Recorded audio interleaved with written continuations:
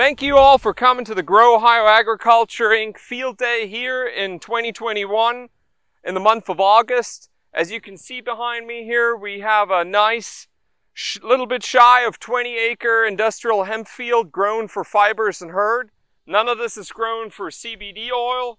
All of this is for the hemp fiber and hemp hurd. It's come a long way since we planted on June 9th, June 10th. And, long story short, it looks great. I mean, we have some plants in here that are almost 8 feet, 9 feet tall.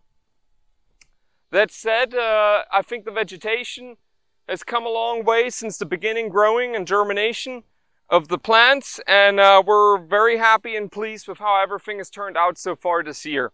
Let's take a more in-depth look at what's going on here at this time of year in August, and we basically have another 30 plus days of growing to do, and we hope everything continues as well as it has been doing so far in the 2021 growing season. Thank you for being part of the Grow Ohio Agriculture Inc. Field Day. My name is Heinz Gustav Reiser. I'm the CEO and founder of the company.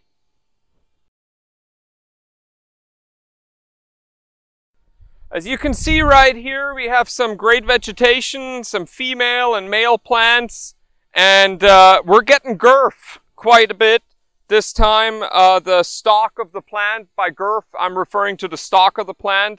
I mean, we have stalks in here that are thumb thick in certain places.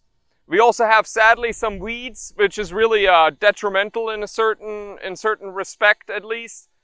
Because as of now in the United States, you cannot apply any pesticides. I'm a licensed commercial applicator in the state of Ohio.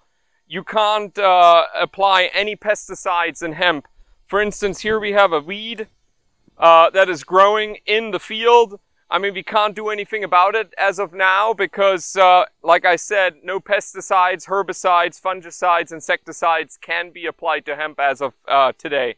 So that will be something that we're already working on with some agencies for minor crops, since hemp is still considered a minor crop, to basically get them to approve certain chemicals for use on hemp. That is being worked on. It'll take some time, but other than that, with what was foreseeable, that we have weeds in the field, I think we really have a good crop year for 2021. Here we are in the middle of the field of the 2021 growing season hemp for Grow Ohio Agriculture Inc. Right here we're at a test site. We have multiple test sites. We're working with consultants. They come in, they check the field.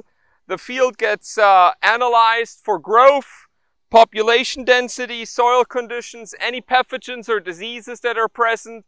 That's what basically we're doing right here in the middle of the field with multiple test plots going on.